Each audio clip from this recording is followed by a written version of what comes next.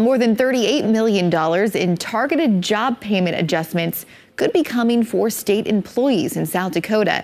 That's what the Bureau of Finance and Management and Human Resources advocated for today in Pierre. One lawmaker admitted the state has been, quote, kicking the can down the road for a number of years when it comes to state employee pay. If approved, the proposed targeted raises would put state government jobs in a more competitive area. You can find a breakdown of the specific targeted jobs impacted in a KELOLAND.com original by Eric Mayer.